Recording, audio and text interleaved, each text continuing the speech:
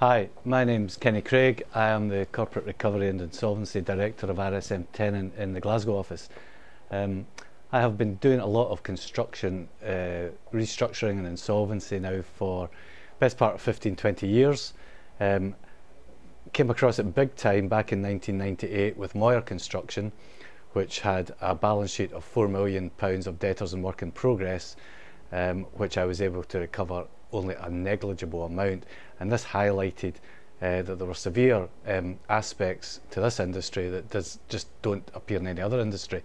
The recovery in an enforcement scenario of receivership, administration or liquidation from debtors and work in progress in construction can be as low as 5, 10, 20% and is regularly little more than 20-25%.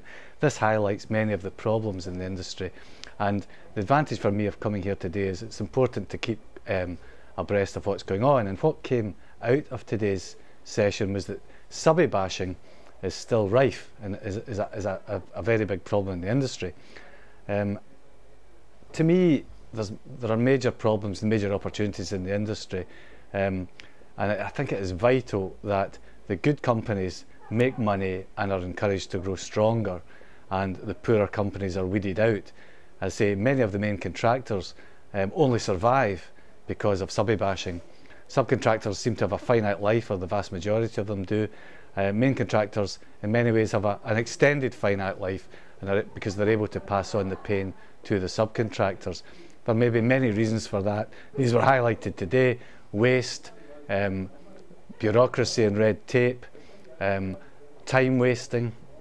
I was at a seminar similar to this 10 years ago, where the head of the Confederation indicated that 50% of the time in a site was wasted time. So this means there's clear opportunity to improve efficiency and thereby allow everyone to grow within the profession and increase both their professionalism, their strength, their competence and ultimately their profitability. Subby bashing is integral. On the back of Moir, we prepared seminars which we over the last 10 years run to all three Scottish clearing banks among others, and they were pivotal, subby bashing and the way it impacts the accounts from the contract was pivotal to that session. For me, picking up the pieces, it is I think you start there and work backwards in looking at the industry and trying to improve right across the board.